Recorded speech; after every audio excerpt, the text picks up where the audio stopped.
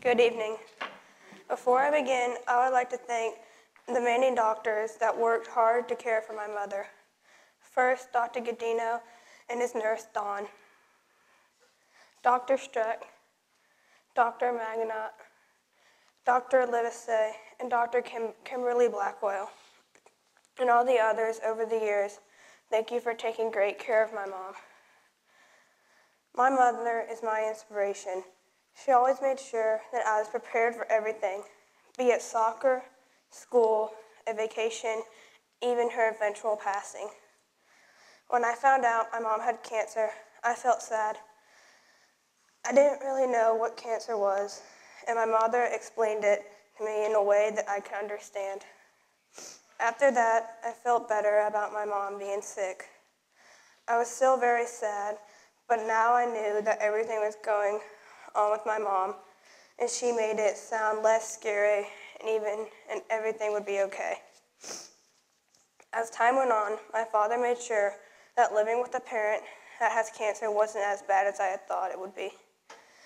It still wasn't fun, and I had days when I was sad, but my mom would always work hard to ensure cancer didn't change our lives.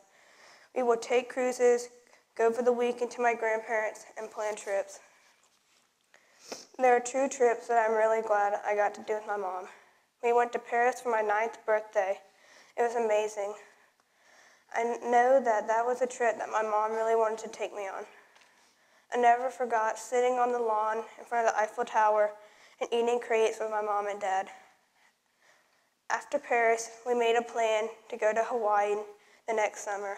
Again, this was an amazing trip, an experience to enjoy with my mom. We paddleboarded almost every morning, explored the other beautiful beaches in the afternoon, had amazing dinners at night.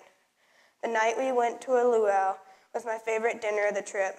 There was one night that is especially special to me. I'll never forget it. My father had to leave a day earlier than my mom and I, so it was just Mom and me for 4th of July. We stayed at a resort that is just for military families, so that night there were fireworks over the water and music. I will never forget having that moment alone with my mom.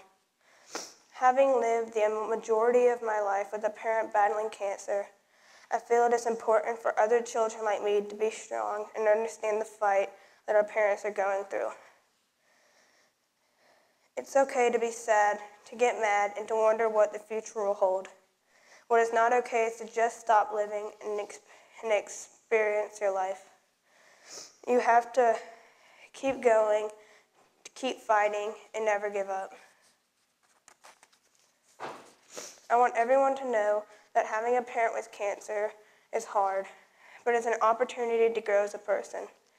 You can either let it control you, or you can control your own life. I have chosen to control it and not let it hold me back.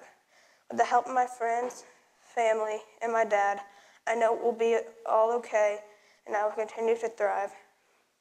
My mother will always live on in me, and therefore I am thankful. Thank you, and please make sure the people in your life that you love know it.